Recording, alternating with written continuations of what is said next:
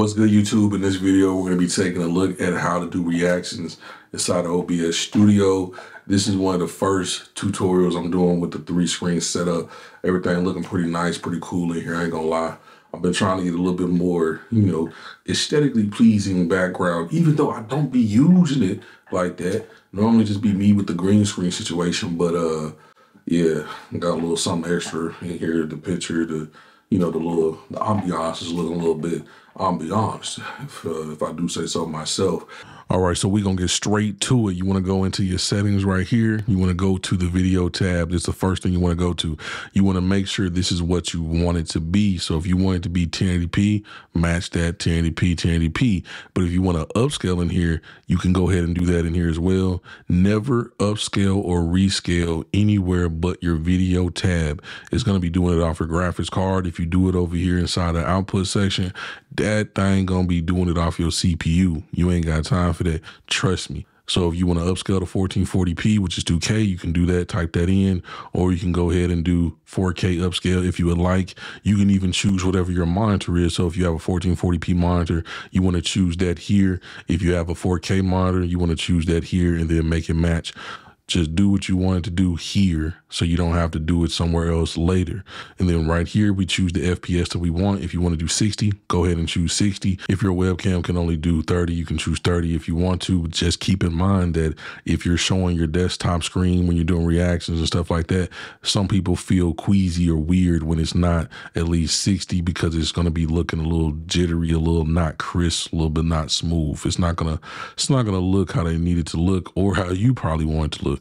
So you can go ahead and do 60. If you ever run into problems with 60, you can drop it down, but usually 60 will be all right.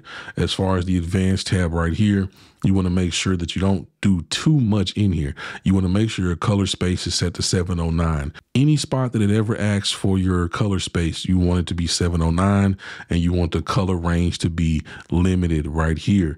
And then I don't do anything else in there. As far as the audio tab is concerned, in here you can choose to add your microphone, your desktop audios, different things like that if you choose to. And what this will do is anytime you make a new scene, you won't have to add them in as different sources. It'll automatically have these different sound devices in your different scenes. But with certain capture cards and stuff like that, you have to add it in as a source. So just choose and pick what you want to choose. So right now I could choose it as a microphone right here and just add in my Elgato HD60X. But if I do it in here, I might not want it to be in every scene because I might not want it to be heard in every scene. So that's why I normally just choose my microphone in here and keep it simple with that. As far as the sample rate is concerned, up at the top, I choose 48 kilohertz, but you can look up whatever the website you're going to be uploading to. But I go ahead and choose the 48 kilohertz. Then as far as the output tab, you want to go ahead and switch from simple to advanced. And then you want to come over to recording. When you get into the recording tab right here, I choose MP4, never had any problems with it. But if you have problems with corrupting and stuff like that and losing files, you can choose MKV. And then you can have OBS actually remux the files back to a different format after the fact. But I go ahead and just choose MP4. That works fine for me. As far as the video encoder situation, I go ahead and choose Apple VT HEVC hardware encoder. And as far as if you're wondering about the difference between HEVC and H.264, HEVC is going to get you a very nice quality with less bit rate, so it can look as good as H.264. But if you want to, you can give HEVC the same bit rate you would H.264. So I record in 70,000 regardless. So I could lower that 70,000 and get the same equivalent as I would with a higher bit rate with the H.264. And then as far as X.264 is concerned, this is going to be giving you different choices and different options that you can mess with and fool around with if you run into problems with some of the other choices. So right now we see we selected it here, and then if we go down, we see we can have all these different options, but we have this, the CPU preset. If you use your X.264 option on whether it's Windows or if it's on a Mac, you will have these same choices right here. So I have an M1 Max MacBook Pro, 32 gigs of RAM. This bad boy is no joke. I've been able to stream medium to Twitch with certain different resolutions. Now, it might not be able to handle doing that with 4K or something wild as far as certain recordings, but in certain circumstances, you can actually use this and get a very, very crisp quality. So as far as ultra fast, if your computer cannot handle doing faster or very fast, you might have to bump it up to see if it can use it and then do it that way. And also on top of that, the simple fact of the matter is more bit rate is going to be required to make the ones at the top look good. And then as you go down a little bit more and more, less bit rate is required to make them look good. So I've been able to stream to Twitch with about 5,000 bit rate and use medium on this setting, and works perfectly fine. No issues, no problems. But that's with this particular computer. As far as the recording situation goes, though, I will go ahead and switch mine back to what I normally choose, and I choose the Apple VT HEVC encoder, and then I don't rescale in here. Do not ever rescale in here unless you got a beast of a CPU. And then right here, I choose CBR, 70,000 kilobits per second, 2 keyframe intervals. That's what most websites would like you to have, whether you're live streaming or uploading videos. And then as far as the profile, this is main, and then this right here is 10-bit, and this right here is going to be like super duper more powerful than just regular 10-bit.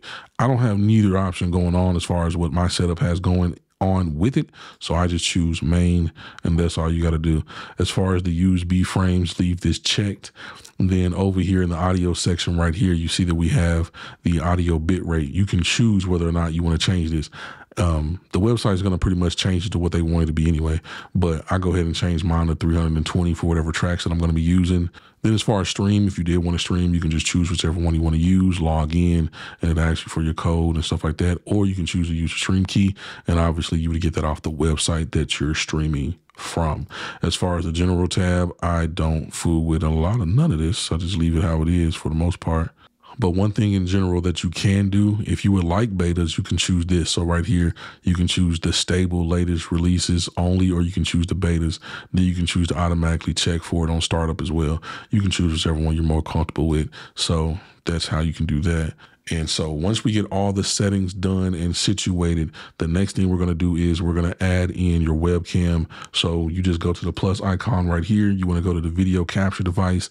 Then once you do that, you want to name it webcam.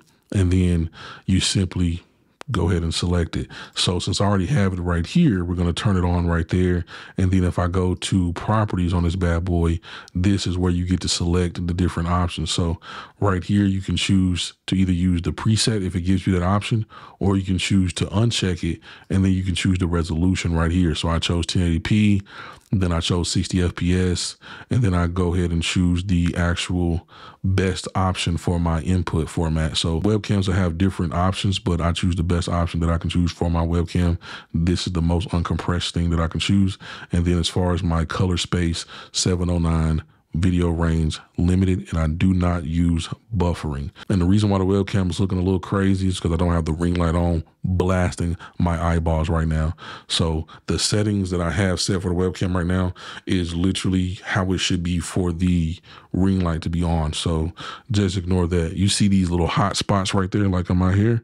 You see those little hot spots on the Elgato face cam. Whenever you have the ISO cranked up too much and it's too dark, you'll start to see these imperfections with the actual sensor of the camera. But if I turn my ring light on, gets rid of the hot spot that was in the hair, and everything's looking pretty cool, using the iPhone XS for a different angle right here on the charger, because that bad boy about to die. I was going to use the 13 Pro Max, but I chose to do this just to see what it's going to look like. Next thing you want to do is you want to go ahead and add your display capture. So I'm going to get rid of me real quick. The display capture, you add it pretty similar to the webcam. Hit the plus icon right here, and then you want to choose the Mac OS screen capture right there. So once you choose that, you can go ahead and add it to where you want it to be. And so right here, we see I already have it small, but whenever you first get this on here, it's going to be quite humongous. So if I reset the transform, it's going to be bigger depending on what type of screen you're using. So I'm using the MacBook, so the MacBook has a bigger resolution than my actual 1080p canvas. So that's why it's going to be way bigger when you first pop it up, but you can just resize it. And then on top of that, you can also go into properties right here. If you have more than one screen connected, you can choose the different screens. So I can go in and choose whichever screen that I want to show, and it will show it right there, looking nice, looking cool. And then on top of that, you can also change between application capture, or you can choose window capture. If you're doing the display capture, be mindful that anything you show on your display is going to show up. So if you're live streaming, don't have no sensitive stuff come up, please, please, please, because you're never gonna have a fun time if that happens. But if you're on the display capture only, this is how you can live stream or do video recordings and actually go full screen with YouTube. So if you opened up YouTube, let me go ahead and make this a different size right there. So set that about right there. And then once I open up YouTube, I'm already over here chilling on somebody's channel. I can hit the back button real quick. Hit the back button again, and now we're sitting on one of my videos. If I go to full screen, it'll full screen it. So that's the only way you can do full screen view when you're doing a reaction, is if inside of a Mac you choose to do the full screen. If you choose to do the application or the window type stuff, it may or may not give you the right situation. So say for instance, I go to the window capture right here. If I choose this window, I can choose it right there, and it'll show everything that it's showing. But the moment I go to full screen, it's not going to work. It's going to ask you to go ahead and click to exit full screen. So that's why I said you want to make sure, if you're going to do full screen videos, to just go ahead and do the display capture. Now, if you want to do your reactions and not do it inside of full screen mode, and you just want to keep it on the actual web page, all you got to do is hit the Alt key or the Options key, and then just simply size it to what the video is. And then once you do that, you don't have to worry with it no more. And then every time you go to different video pages, it'll stay the size that, you got it as. So like right now, I could just hit play on that or skip through the video, stuff like that, and it'll do like it's supposed to do. And then bringing up your webcam again right here, you can move it to whatever side you want it to be on. So say I'm looking at the screen to my left, but I'm looking a different direction than the video on the screen. That's not cool. Don't do that, because it makes the viewer feel like y'all not looking at the same thing. So you just drag it over to the side that you're going to be looking at.